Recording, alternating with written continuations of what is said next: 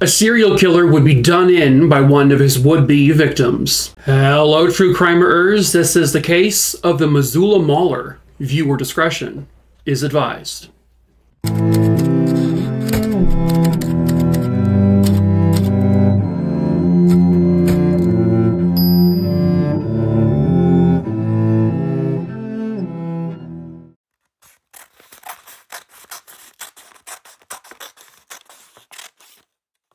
It was the late evening hours on September 3rd, 1986 in Missoula, Montana. Doug Wells, who was the owner of a local company, the Wells Furniture Company, well, he thought he spotted someone in the bushes outside of his home. And when he goes out there with a flashlight, he notices it's one of his employees, a man named Wayne Nance. Wayne kind of panics and says, I thought I was driving by and I saw someone in looking into your house. And so, Doug Wells is like, what? No, you were creeping on my house, weren't you? Doug Wells turns around for just a moment, and all of a sudden, Wayne Nance, who had a gun with him, pistol whipped Doug over the head. He then forces Doug inside the house, points a gun at Doug's wife, Chris Wells, and forces her to tie Doug up. Then when she was done doing that, Wayne Nance tied Chris up, and he then took Doug Wells and brought him down, dragged him down to the basement, where he took a knife and he thrust it into the chest of Doug Wells. Wayne Nance thought that he had pierced his heart and that he would be dead within moments. So he goes upstairs, where he then takes Chris Wells and he rapes her in the bedroom. In the middle of him attacking Chris, down in the basement, Doug Wells is still alive. And that's because Wayne missed his heart by about an inch. And obviously he's in pain and he's losing blood, but he manages to get himself up and free himself of the ropes. He then grabs his rifle in the basement and he immediately bolts upstairs. He goes into the bedroom where Wayne is attacking Doug's wife, and Doug takes the rifle and shoots Wayne in his side. Wayne collapses to the ground, and Doug Wells basically at that point says he was just in such a state of shock and anger, and he wanted to protect his wife, that he just continued to bash in the head of Wayne Nance. He bashed Wayne Nance's skull in and killed him. What Doug did not know was that he ended the reign of a horrific serial killer there in Missoula that police had been referring to as the Missoula Mauler. Because police would take DNA from Wayne Nance's deceased body because they were curious to know if perhaps he had committed any other similar crimes that he had just attempted to commit here. Sure enough, he did. They have been able to link Wayne Nance to at least 6 murdered victims, and some of them have been rape victims as well. Wayne Nance was born in October of 1955 in Clinton, Montana. He grew up in a relatively decent household. I mean, they lived in a mobile home, but his parents were good parents. And Wayne, by all accounts, was a good student in school. He got good grades. He was academically, he was very good. And he had a bright future ahead of him if he wasn't a troublemaker, which is, he got into a lot of trouble when he was younger. He became a juvenile delinquent, basically. As a teenager going into his early 20s, Wayne would brag about being involved in devil worshipping and how much he loved the devil, and it kind of freaked a lot of people out. He was even telling kids in school, like, I really want to commit a murder. Like, that's kind of a gigantic red flag, but hey, who am I? On April 11th, 1974, in West Riverside, Montana, a woman was found murdered inside of her home. That woman was 39-year-old Donna Lorraine Pounds. Donna Pounds was the wife of a deacon. The deacon was named Harvey Pounds. Donna was killed and raped inside the house while she was there alone because her husband was at the church at the time of her murder. They would later determine that the killer had snuck into the house. It was not forced entry. He then retrieved a .22 caliber weapon that was inside the home, and the killer seemed to know exactly where it was. Then the killer tied Donna up, raped her, and then shot and killed her. The killer dragged her to the basement where he shot her 5 times in her head. There was a witness who said they saw Wayne Nance actually around the house at the time the murder would have happened. This wasn't unusual, at least back then, because Wayne Nance knew the Pounds, and he was friends and acquaintances with them. He had been to their house before, and when police questioned him, he didn't come off as like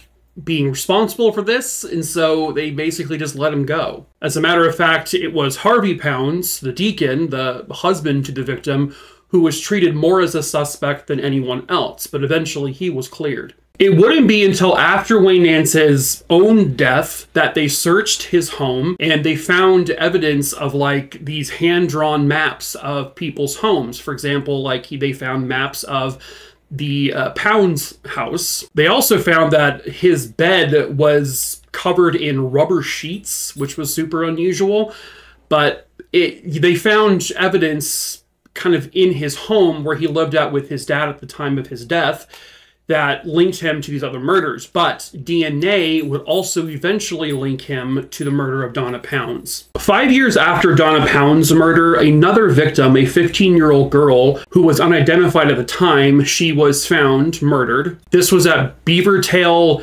Hills State Park in Montana. Because they didn't know who she was, they just nicknamed her Betty Beavertail, and it wouldn't be until 1985 when they were finally able to find out who exactly she was. She was a 15-year-old runaway whose name was Devonna Nelson. Devonna Nelson had actually run away from Seattle, Washington, and she eventually found her way to Montana. But it was clear that she was also sexually assaulted before she was murdered, and then eventually DNA evidence would link Wayne Nance to her murder. In 1984, Wayne Nance was working as, I guess, a bouncer at a local bar there in Missoula. He was dating a 16-year-old named Marcella Bachman. Apparently, in September of 1984, Wayne and Marcella had announced, "We're leaving town, we're moving out of here." Well, 3 months after they made this announcement is when the body of the then unidentified victim was found, and they would refer to her as the Debbie Deer Creek Jane Doe. She died of 3 gunshot wounds to her body, but they did not link this body to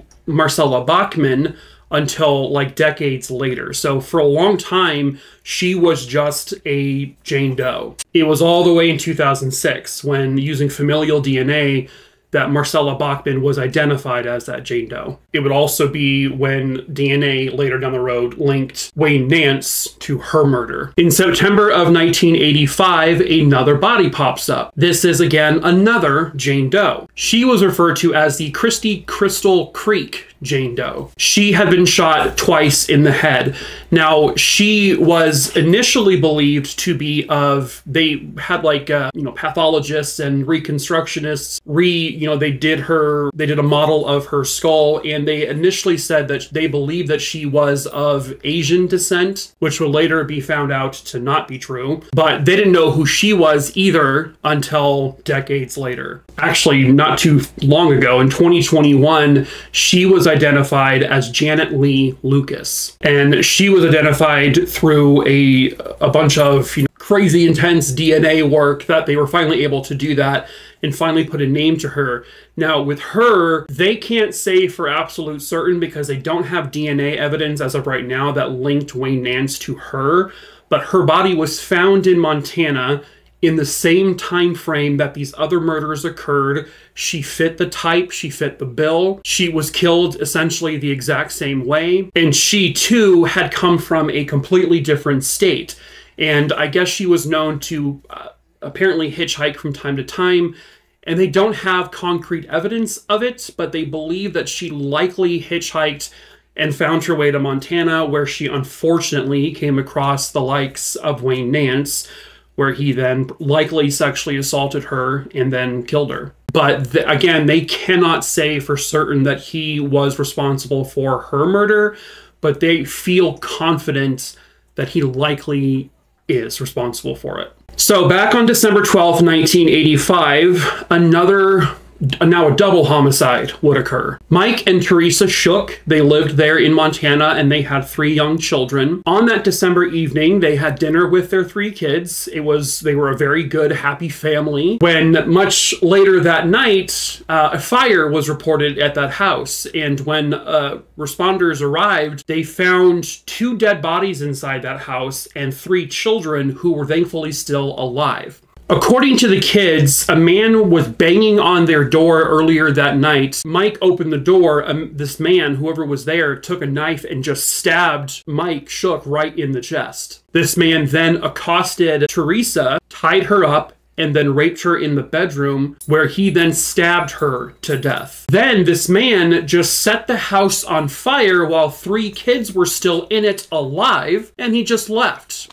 Now, luckily, because the house was so closed up and the windows were closed, it actually created... The fire kind of lasted long enough for people to notice it, but the fire eventually kind of went out on its own because there just wasn't enough opportunity for it to grow. They didn't have any evidence that Wayne Nance was the person responsible for this back at that time, but it would be later, again, after his death, that DNA would link him to the rape of Teresa Shook and eventually would link him to the murders of both of them. Wayne Nance, while all of this was going on, was living this, as most serial killers tend to be able to do, living this very quiet, unassuming life. He always came across as very intelligent, hardworking, incredibly charming. He managed to kind of weasel his way into many people's lives just by how charming he was. And everyone was, none the wiser to these evil deeds he was committing over the course of these few years. All of these people that he worked with, that he